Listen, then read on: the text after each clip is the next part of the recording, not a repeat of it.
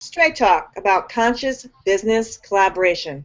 I am real excited today because today I have a beautiful woman with me today called Dixie, and she has a beautiful Scottish name that she's going to actually say for me because I do not like destroying last names. So Dixie, can you please say your beautiful name for me?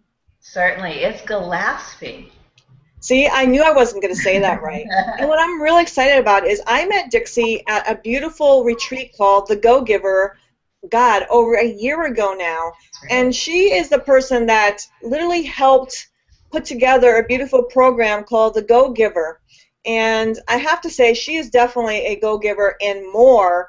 And this interview is not about the go-giver. This interview is about Dixie, and she's a phenomenal coach. And her nickname, by the way, is Dixie Dynamite. And you're going to find out why she has that nickname. And I have to say that I can resonate with that in more ways than one because her and I are spitfires. I have to say that we literally love to blast through things in more ways than one. That her and I have in common. So the first thing I would like to start off with is actually she has written a book. So I would love for you to share the title of your book, and I would like to start with that. Sure. The title of the book actually came out of that, liking to blast through things and being that kind of dynamite spitfire, which took me a long time to own up to. But it's called Just Blow It Up, Firepower for Living an Unlimited Life. Now, can you actually go back and where did you get the inspiration for that title? And let's even go back further. Where did you get the nickname of Dixie Dynamite?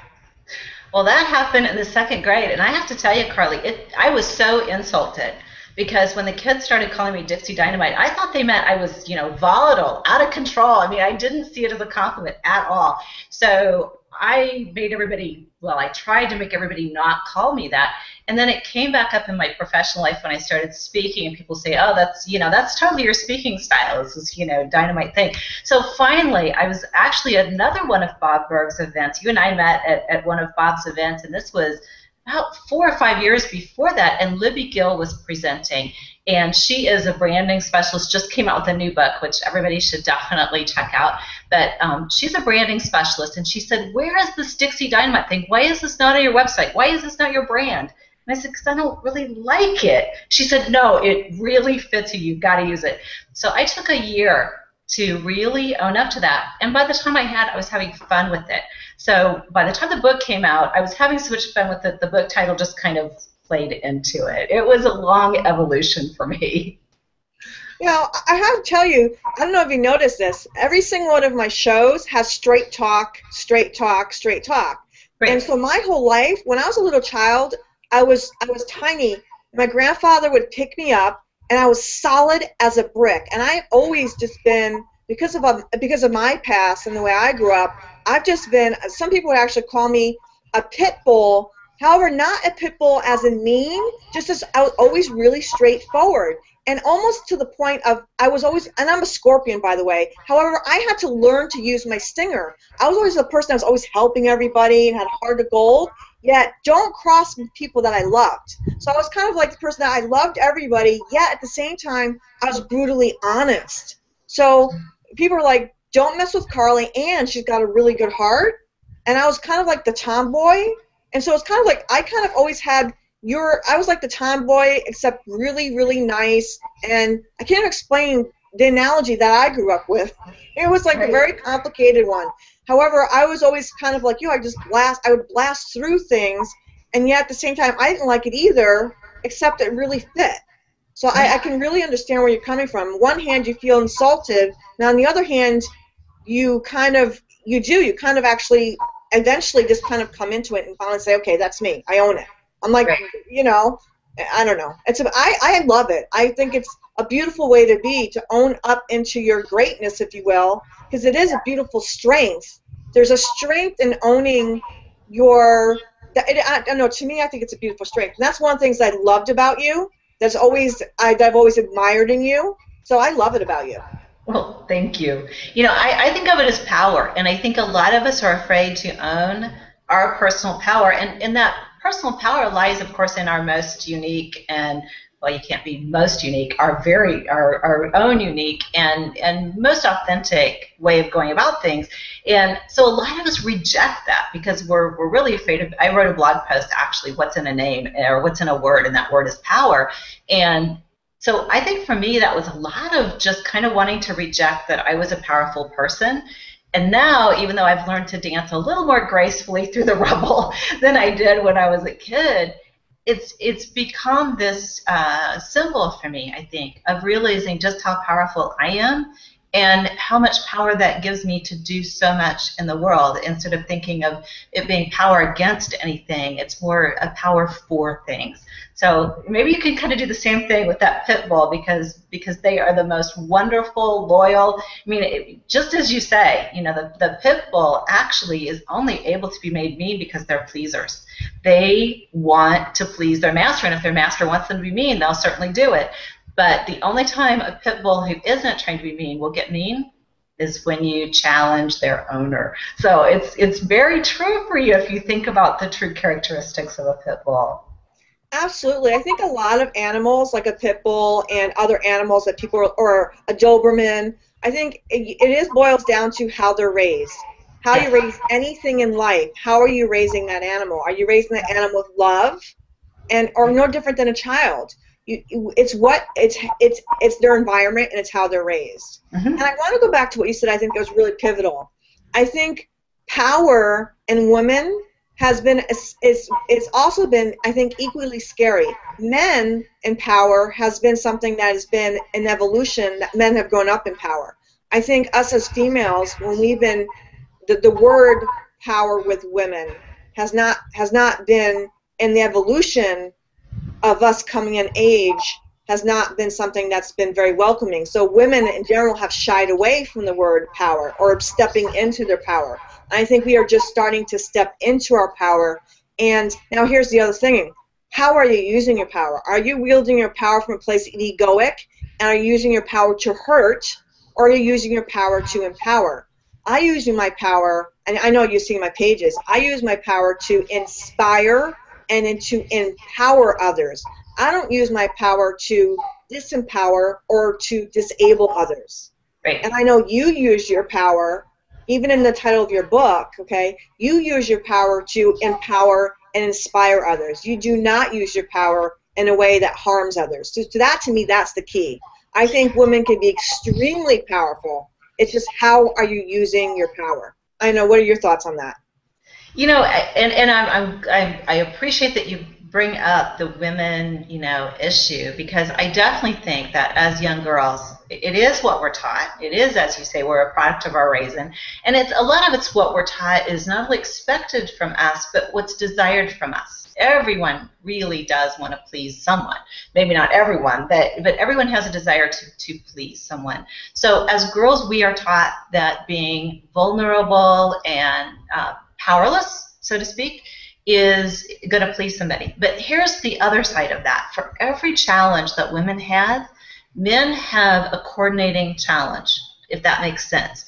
Because when we've taught little girls to be powerful at the same, or not to be powerful, we've at the same time taught little boys that to be vulnerable is to be weak. And we've taken away their right to compassion and vulnerability, and that's as much a part of their nature as it is the female. So in creating that dichotomy, we've done a horrible disservice to both genders, I think. And it's important to recognize, I think, both sides of it, or you don't overcome or heal either side. Now, again, you brought up another very valid point and a very powerful point. I think it's going to be a wonderful time in our culture and history when we start to embrace both sides. And I think, again, the whole culture is black, white, up, down, left, right. You know, men are in power, women can't. It would be a wonderful world when our presidency isn't just a president. I would love to see when we come into time in a culture when it's a time to vote, that it's not just a president, it's a president and I think every position should be held by a male and a female. I think literally it should be a Mr. and Mrs. presidency. Every position should be held by a male and a female. You'd be surprised what that would do. it would balance out things, the yin and the yang. Everything, females have a purpose, males have a purpose. We both have strengths that serve. And it would be an amazing nation if every position that was held, even judges. Can you imagine a judge's bench that every position was held by a male or female? What would happen? It'd be a really phenomenal test. It'd be actually a really phenomenal experiment to see what would happen. We would have a very different nation because we would have very different strengths. So I know I welcome that we start to honor both sides. Our men will start to show more compassion. Our females will start to show a little more of their strengths, and we'd start to balance out our country. So there's an amazing amount of strength. Yeah, there's an amazing amount of strength and compassion and vulnerability. And so to speak to what would happen if all posts were held by one of each, so to speak, if they were partnered or paired, I feel like every one of us has that within us. Mm-hmm. You know, every one of us has that partner pair within us when we're free to act, to speak in accordance with which is the most appropriate, which does the most good at the time. I don't know if we'll need partners, pairs, balance if we're balanced internally. And what I see so much in all cultures, really, is that there's expectations of women that are different than expectations of men. Some of those are natural, but a lot of them are imposed by culture. And those are some of the walls I'm actually helping people blow up, because there's this whole, I can't because I'll get this reaction. I'm this age, I'm this gender, I'm this whatever. And if I do that, it goes counter to what people expect from me. There's going to be this backlash. And that's one of the bigger walls that people bring up. And I agree with you. And that's why I think if we started there, then we wouldn't need to do that. I just think we need to start somewhere. So I think if we start with the partnerships, that eventually will lead to the part where we don't need that. Except right now, I think in our culture, if we started with the partnerships, that eventually would dissolve to the point that we know what that felt like. So I think right now, we don't, it's sad that we don't actually know what that feels like.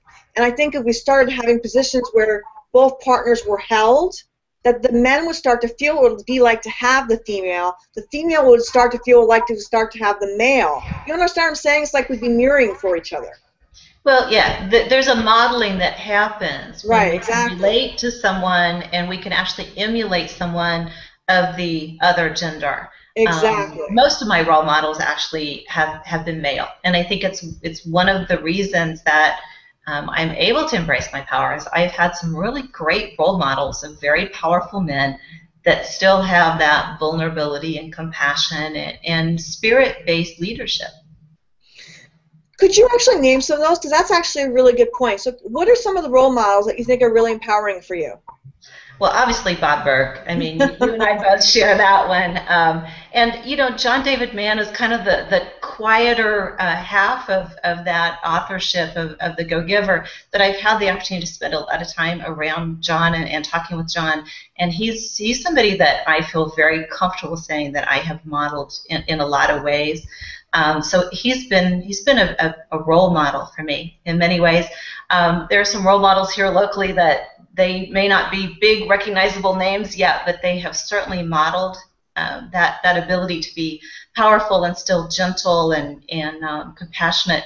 And of course, you know that I spent some time being mentored by Richard Bach, and I've never met anyone more gentle and more caring and more compassionate, or frankly more powerful. I mean, he sets a marvelous example for what that looks like in one person. And what about females? What are some powerful females for you? Oh, I hate to say there haven't been as many, but there have certainly been some wonderful females that I have modeled. Stephanie Frank has set a marvelous example. I mentored with her for a while, and we haven't stayed in touch as much, but her impact is still very much part of my life. My coach here, who's the Manifestation Maven, is kind of her nickname, but Kimberly Schneider has been a wonderful role model for me here. I'm lucky to have her here in St. Louis and get to spend some time with her. So she's been amazing for me as well. Just been, a lot of women, and maybe true to the fact that women don't take center stage as much, You know, not as many whose names you might recognize, but one I know that you will, even though I haven't mentored with her personally. I got to hear her speak as you did, but when Colleen Barrett spoke at that event, oh my God, she is so amazing. Okay, I gotta tell you something really, really funny. Let me tell you something before I forget. So about a month ago, I had some major problems with a ticket at Southwest Airlines, and so I actually had to get on the phone and talk to them. So I actually mentioned that I interviewed her, and I said, so have you actually had a chance to meet Colleen Barrett in person? And the person online actually said yes, and they're like, they actually said she really is exactly like she is in real life as I did, you know, with the interview. And it was really funny because, you know, I thought in a million years talking to someone online, like, you know, literally, you know, how many people do you think online and a call center? So that was my test. My litmus test was I pick up the phone, you know, how many people online on an 800 number would actually know Colleen, and they did. So I had to tell you that. So that was the litmus test. That doesn't surprise me. Said they knew her, and they actually gave me a personal story to verify that they knew her. You know, so I actually did a little experiment with that. So go ahead. I'm sorry. That's delightful. It doesn't surprise me at all. You know, I was sitting at the speaker's table at that event, so I was sitting right by her, and we were kind of chatting. I was afraid they'd split us up because we were chatting while she was speaking. But, you know, I had to tell him, I said, you know, if I ever intended to grow up, which I don't, but I want to be her when I grow up. I got the sweetest letter from both of them after my book came out. Seriously, she embodies that duality in one person, because she can be hard as nails as a business person when she needs to. I mean, she's made some tough decisions and some tough calls in her career, and she can be soft as a pillow when she, you know, when she's allowed to be and has the latitude to be. She's just kind of a big pillow, and it's just wonderful to see not only that it can happen, but what happens when it happens. Because you look at the profitability. Okay, so for a pre-frame, so can you give people pre-frame so in case people have no idea what we're talking about? Oh my goodness. Just who we're talking about? So, you know, for anybody who doesn't know, Herb Kelleher was one of the co-founders of Southwest Airlines. And seriously, I could write a book about all the walls they had to blow up, the challenges that they had in creating that particular airline. There were laws created to keep them from making money. I kid you not. There was Texas legislation that happened just to keep Southwest from doing what Southwest wanted to do. Yeah, oh well, you know, they lasted through that. Colleen was originally his personal secretary. When he was still in his law practice, she was his secretary. And when he stepped away from the CEO role, he basically promoted her to that spot. I mean, it had to be cleared by the board and all that, but he said, this is the woman who should run this company because she understands leading with love. And she certainly understands leading with love. And that is, if all the leaders in our country, male or female, embody both the hard as nails, have to make the tough decisions, you know, business acumen of Colleen Barrett, and the soft heart and just warm style that she brought to that stage, a lot of our problems would vanish overnight. I mean, seriously, if that was our leadership, a lot of problems would go away. That woman is absolutely amazing. My interview with her was just absolutely amazing. Yeah, absolutely. I was so stoked that she won the Go Giver Award. That was just amazing. And the speech that she gave was even more amazing. So anyways, that's who we're talking about, just so everybody knows. Yeah. Even modeling her speaking style, you know, I told Bob, I said, you know, this is so much the style that I've been working to cultivate. She didn't so much speak as she told stories, and then she just kind of unwrapped the meaning. You know, she told us, okay, this is what is behind that story. Here's the wisdom that created that story. And it was just, it was a fabulous experience. And getting to sit next to her but get the backstory at the same time really made it fun. So I would love for you to share some of your passions so people get to know who is Dixie. So what are some of the things you do besides coaching? What are some things that you love that bring joy and love into your heart? Yeah, you know, as most people know, if they're following me on Twitter or Facebook, especially Facebook, you're familiar with the dragon dog and the little hunter cat and the baby bear. We have 2 dogs and a cat, and they are definitely spirits that are far bigger than their little furry bodies. I love being with nature, with animals, because there are so many parallels in the lessons that I need to learn that they just lay out there for if you're paying attention. Certainly, I really have a passion for entrepreneurship in all of its guises. So it's not just coaching. I like hanging out in local businesses and whether it's coffee or shopping or whatever. I really feel that the more we support that entrepreneurial spirit, whether it's at the mom and pop level or whether it's that ownership level in a huge corporation, that's where our economy has hope, is in that ownership that comes with the entrepreneurial mindset and the entrepreneurial spirit, whether there's an actual ownership of the business involved or not. So that's a big. It definitely fires up that inner passion for me.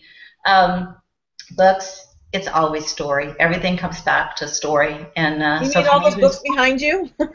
Oh, the books behind. That's this much out of oceans. And you mean like me? I have like tons and tons of bookshelves? Yeah. Yeah, this is just what'll fit on the mantle without the mantle collapsing on my head. There are bookshelves in every room of the house, and they're all stuffed. I hear you. So those are the big ones for me, outside of course, just loving what I do, loving to write, loving to talk to people, loving to coach. And so let's get back to coaching. What is your biggest passion or actually excitement about being a coach? And how can you so what is your style of coaching? So people can get a sense of if they use you as a coach or they want to use you as a consultant, what is the biggest thing or the outcomes they arrive from working with you? Great. Well, outcomes from working with a coach should be very much the same regardless of the style of coaching. You should be doing things you either didn't know how to do, didn't think you could do. You should be getting past the point that you are in working toward the point where you want to be. I mean, that's about as basic as it gets. So the first thing with coaching, consulting, you're there to figure out what the problem is and what the solution is. With coaching, it is more about the blockages, the barriers, whether they're mindset, whether they're based in past experience. You know what coaching is all about, Carly. Yeah, absolutely. So it really does start in the mind. And a lot of people think that the mindset stuff is fuzzy. That's fuzzy management. That's not going to get results. Any other result that doesn't come from the mindset is never sustainable, because every time we make a decision, especially a decision in crisis, it will come from mindset first and education, strategy, or training second. We always respond out of mindset. We always make choices out of mindset. So from a coaching standpoint, people's mindset shifts. The way that they approach life itself shifts, and that is reflected in their business, because of course my focus is business coaching. As far as my style, one of the things I won't do, I will not work with people that need to be beat up. If you need a drill sergeant, boot camp style, you need somebody to, yell at you that you're making excuses or yell at you about anything, I'm not your coach. I will not yell at people. I tell people I work with grown-ups. I won't work with somebody that has to be yelled at to go clean their room. So for me, when somebody says, I'm procrastinating this, I don't know why I haven't got it done yet, it's not a matter of what are your excuses. It's like, what is the actual reason behind the excuse? There's always a reason for procrastination. There's always a blockage that makes it easier to procrastinate than it is to do what they need to do. And there are a lot of reasons. So I don't fall into the if you wanted it bad enough, you just do it. There is no try. I mean, all of those have their place, and there are circumstances where they're true, but there's an awful lot of times that coaches pull them out and throw them at somebody when that's not really the reason the person isn't doing what they need to do. And so for me, the coaching style is, let's get to the bottom of it, because when we've gotten to the very bottom of it and we've shifted that, it won't ever come up again. Well, there's always it's the unconscious, storytelling. It's always the unconscious virus. It's the storytelling. Yep, it's the story that you live in, and it's how you self-identify. When you're working with somebody who self-identifies as a person who can't do something because they've never been able to, or they've been told that they can't, or they don't have permission, or whatever it is, if that's the way they've self-identified, that's where they're going to stay. So it really, for me, that's where it starts. Now I get into a lot of business, actually consulting and advising, and based on my business consulting background as well. But if the mindset isn't shifting, the business isn't growing. Exactly, and that's why on all my lines it says mind, body, business, spirit, and that's what they don't get, because your business isn't going to go anywhere if you're still stuck in the mind, body stuff. And it's all interconnected, and they don't get that. They're like, well, what do you mean mind, body, business, spirit? Well, it's like, if you're stuck here, how do you expect your business to go there? It won't. It's not going to go anywhere because you're stuck. Your business can't outgrow you. It seriously cannot grow beyond your willingness to grow. Exactly. I got so many people fighting me on that. They're like, what do you mean mind, body, business, spirit? They're not interconnected. I'm like, never mind. Next. Oh my goodness. I'm lucky in the crowd I've got, because people don't fight me, and the more I talk about spirit, and you probably know, I know you know because you reposted it. I just wrote an article about whether or not it was okay for me to talk about spirit. It's always been part of my work, but is it really okay to talk about it as part of my brand? Do I want to just come right out and say, look, unless you're connected to spirit, the energy isn't there. Unless you're connected to spirit, you're not going to blow up any walls. You're going to keep beating your head against them. And that's not a religious thing. That's just a simple fact that we are made up of those three elements. And unless all three of those elements are at play, we don't really succeed. And so the more I talk about it, the more people are like, well, yeah, is that what you've been saying all along? It's like, well, yeah, but now I'm just really saying it right out loud. Well, that's the point. I'm talking about years ago. You gotta remember, years ago, you could not use the word spirit with business. Now, you can really start to use the word spirit in business. It's like, conscious business collaborations. More and more, you're allowed to use consciousness, terminology, business, and spirit synonymously.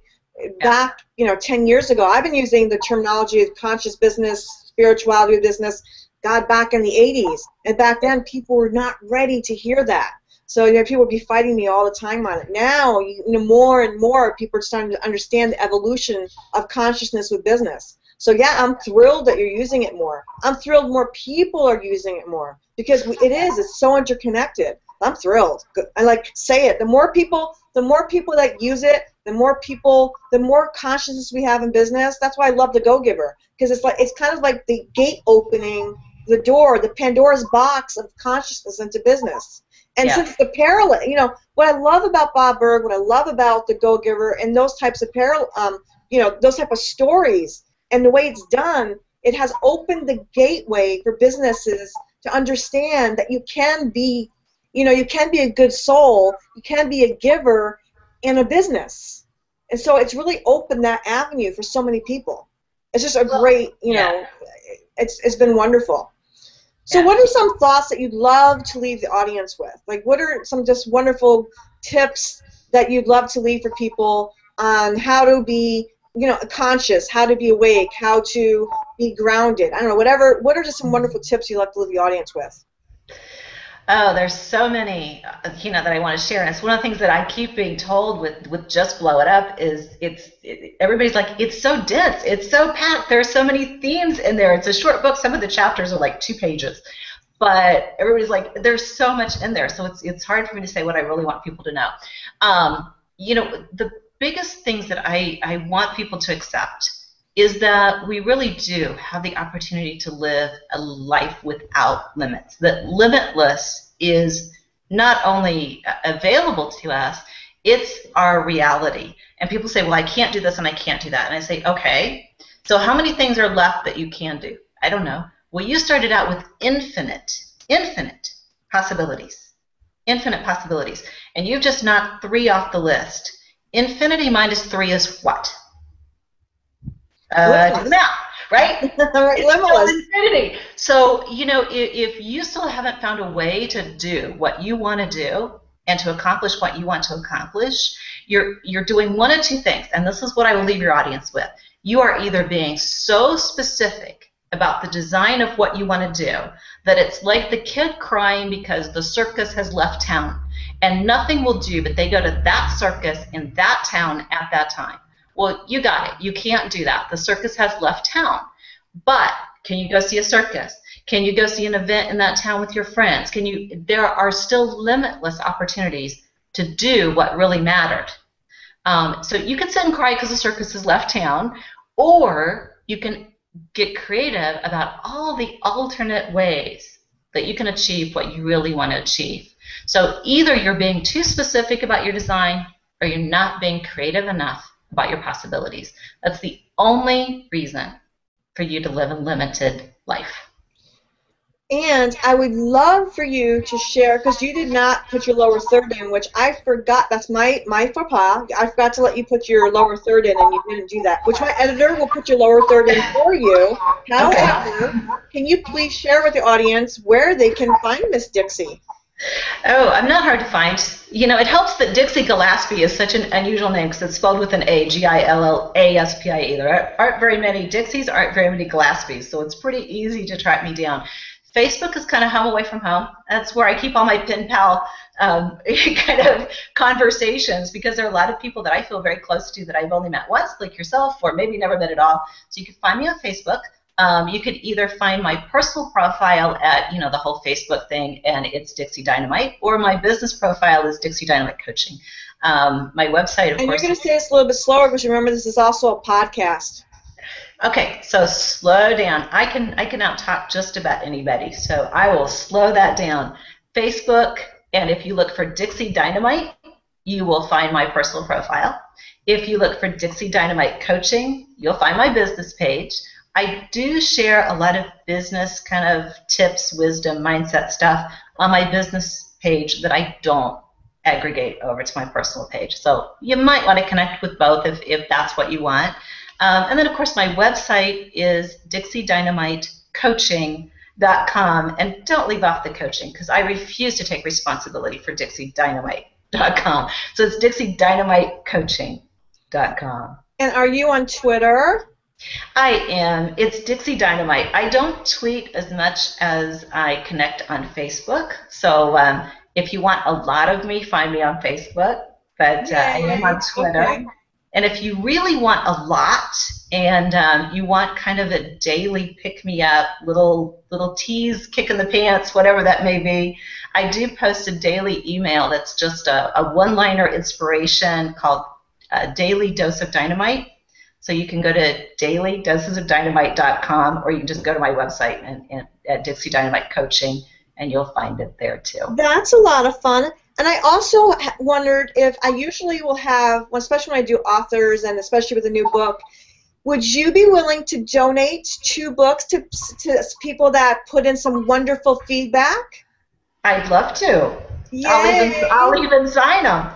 Awesome. So as everybody usually knows, I put together a wonderful page that will have an embed of the video, to have an embed of the podcast. So as usual, everybody, I absolutely love bringing you valuable content, and thank you so much for joining me. And thank you so much, Dixie. I love being with you because you just have so much spunk like me. And please, I love feedback, so please leave your feedback. And make sure you leave your comments, because we will be donating 2 books. And we will either be doing a PDF download, or if they're really, really yummy feedback comments, we will actually get you, I will get some addresses, and I will get a book out to you that are signed by Dixie. So be sure to make sure you leave some comments. And so for tonight, I leave you, and I will look forward to seeing you next week. Thank you so much, Dixie. Good night, everyone. Have a great night.